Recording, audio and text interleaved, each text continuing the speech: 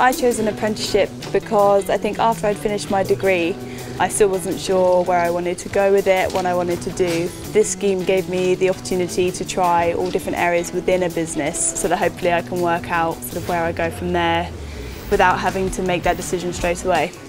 We are doing 3 months in each department.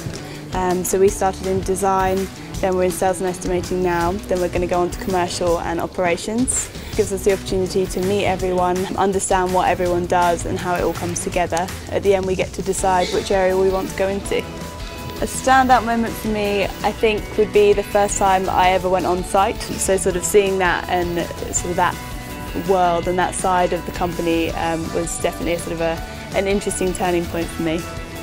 I'd say it's the best way to have a go at everything and really find out what you're good at.